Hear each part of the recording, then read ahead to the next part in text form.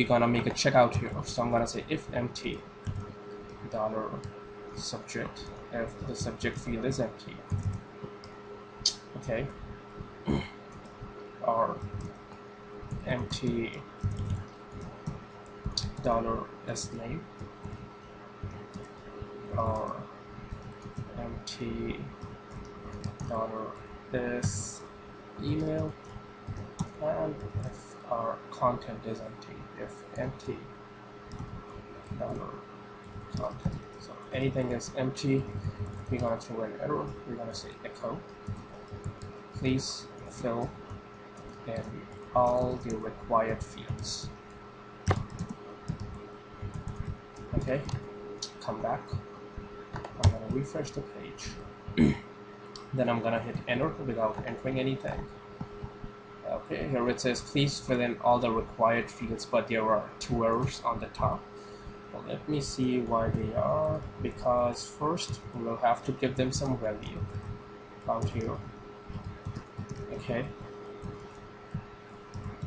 so this one will have a value of blue, this one will have a value of dark. And one more thing, because guys, we are not actually selecting them out, so we cannot create variables first.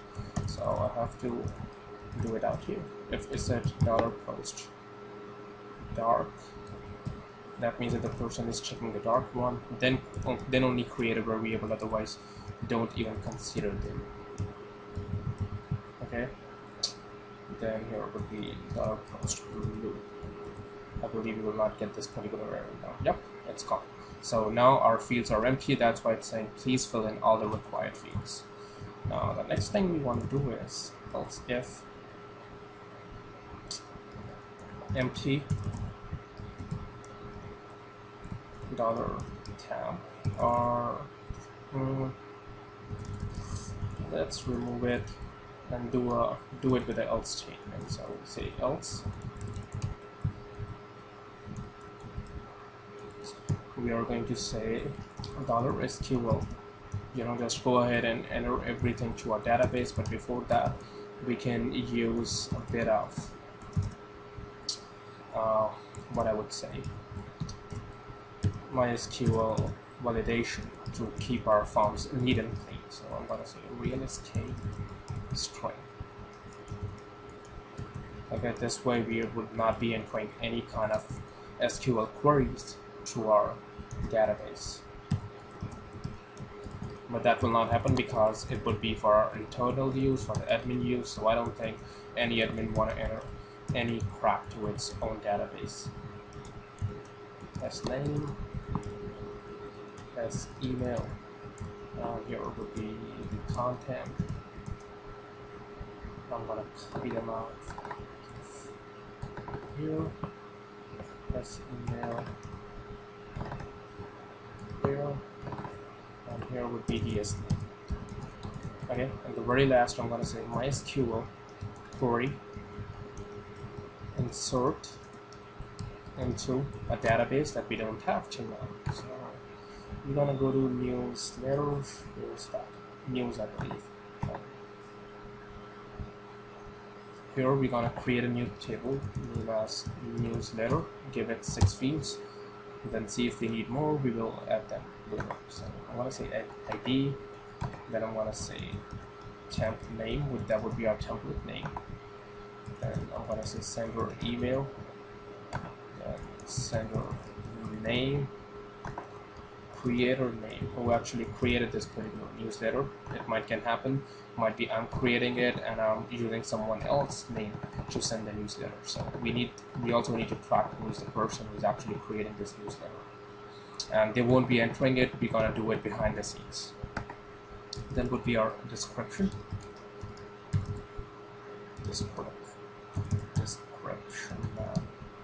And we need, I believe, one more field. I would say 2 fields.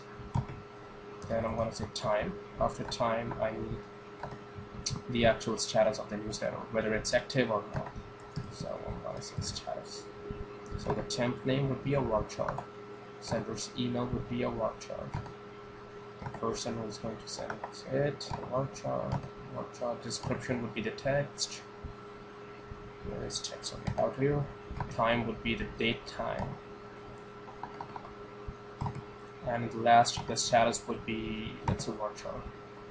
Give this one to 10, and the creator's name to 50, sender's name to 50, email to 150, template name to say 50 again. Again, our ID would be the primary key and auto incremented. So come here, save it out. So the newsletter is our table name. I'm gonna go here, I'm gonna say insert into newsletter. What all we need to insert? We need to insert a subject. We need to insert the sender's name. We want to insert the sender's email, creator, name, temp, name. Then we want to enter the description or the content, then the time, and the very last would be the status. Okay, values for them would be $subject. For the sender's name would be $s name.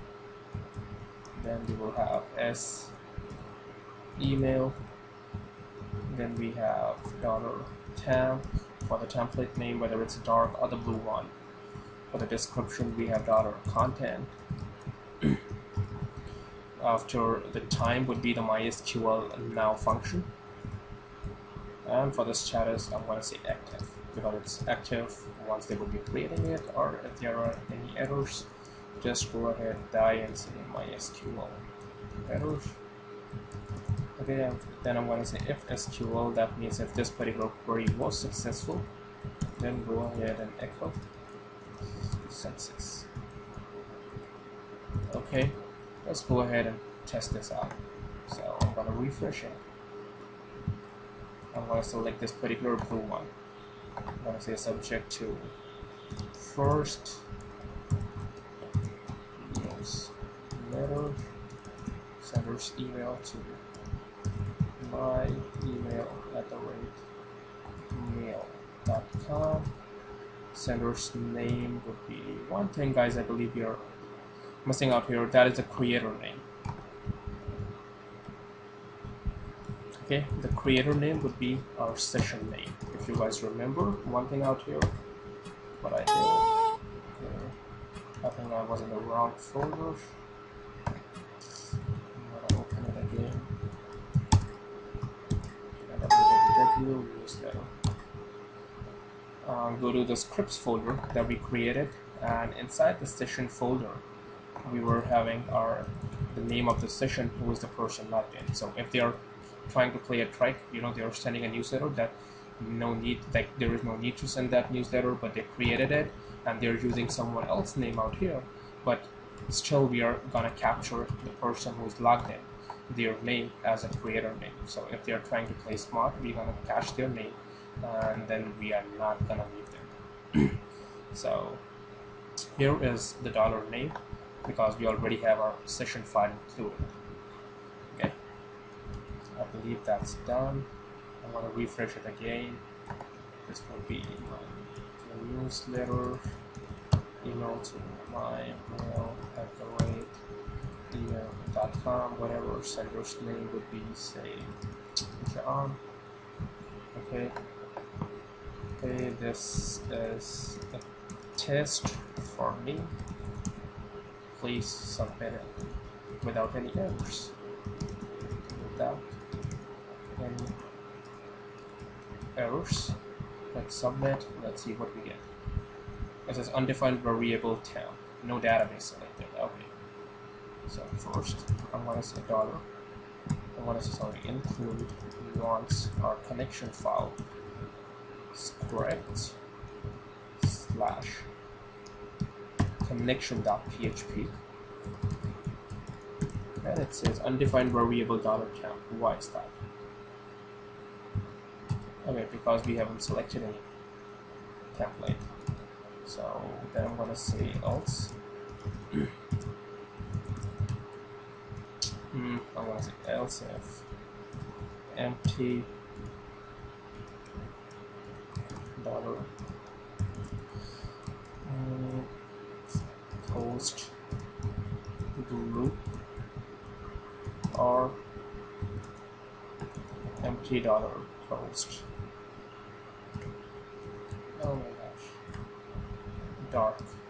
Okay, if they both are empty, then go ahead and throw some headers. Yuck. Echo, please select a template.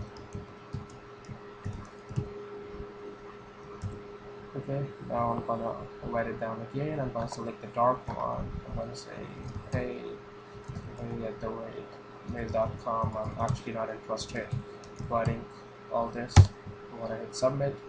It says undefined variable chart unknown column subject in the field list. So we don't have any subject field out here that we will have to create. So I'm gonna hit go. There would be the subject to varchar. Let's say 100 is enough for our subject. Save. Now we have it. Yeah. Sender, and there's a sender name, sender email, and I'm using senders. So I'm gonna take this S away from here. Yeah. And then again they're saying unknown, undefined variable dark. I don't have any variable for dark. On which line? It says 15. Okay. $temp would be equal to $post dark. I'm really sorry guys, I'm ending up with a lot of errors, but it's my mistake, and also you guys are learning how to solve these errors, so on the other sense it's also really good for you people. Okay, so I'm gonna hit it again. Here it's a success. Bam, we got it finally, man. Okay, here's our first newsletter. It says template name to admin. That's something wrong. Then yeah. Sender email is fine, sender name is file creator is different, description to hey, these two things messed up actually. So on the very starting we have the subject, and then subject, then sender name to s name, then sender email to s email, then creator name to name, and here we have to choose our $temp. And now everything would be fine guys. We can try to do it again. It will say success, come back, refresh it, we will get one more entry. Yep, it says template is tar with my email, with my name, the actual name of the person who created it, and then our content, then the date when we created it, it's active for now, and the subject is equal to hey. So finally we created our first newsletter. In the next video I'm going to tell you guys how to use these custom errors in this particular page instead of showing them on the top. Then we're gonna create our mailing list, we're gonna create the edit feature, a lot is left. So see you guys next time.